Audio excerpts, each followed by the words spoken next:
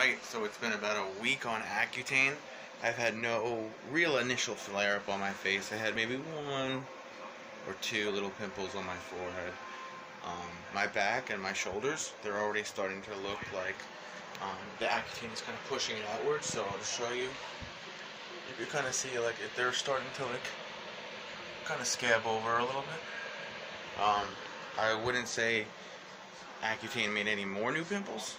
I think it's just kind of pushing it out, what was there. Other side too, just kind of scabby almost, but no new pimples.